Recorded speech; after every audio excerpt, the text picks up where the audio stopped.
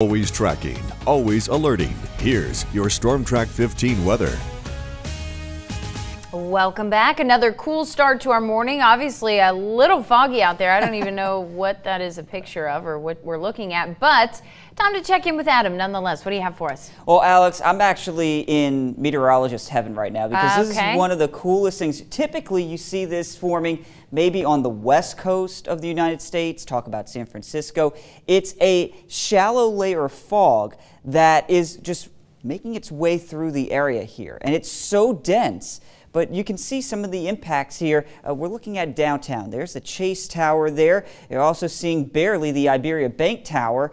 But look at how there's a light wind flow going across, and you're getting some of these eddies, some turbulence as the wind passes over the buildings here, creating these little pockets of up and down motion, and sometimes you get these little wave features going through. Very fascinating. We usually don't see this. Our buildings aren't super tall. The Chase Tower only 200 feet, so this fog layer has been waning in depth between 150, 175 feet, and it's something interesting that we never typically see. Above this, clear skies thanks to high pressure.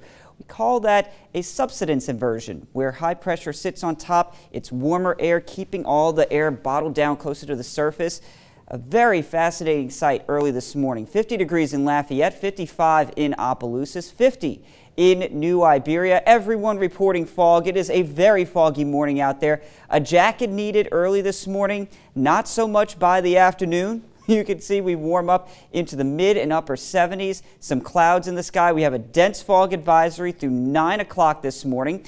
Here's the area of high pressure that is causing all this quiet weather and also keeping that fog layer pretty held tight close to the surface. Again, those high temperatures in the mid to upper 70s. Some of us maybe even 80 degrees today. We'll see. Big turnaround from this morning.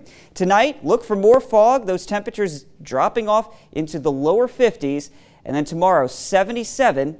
We're talking about clouds, though, building in the afternoon, and that trend continues here through the weekend, though I'm not talking about any rain. So the Sun Belt Championship game on Saturday, Alex, looks fine, just very warm out there in those mid and upper 70s.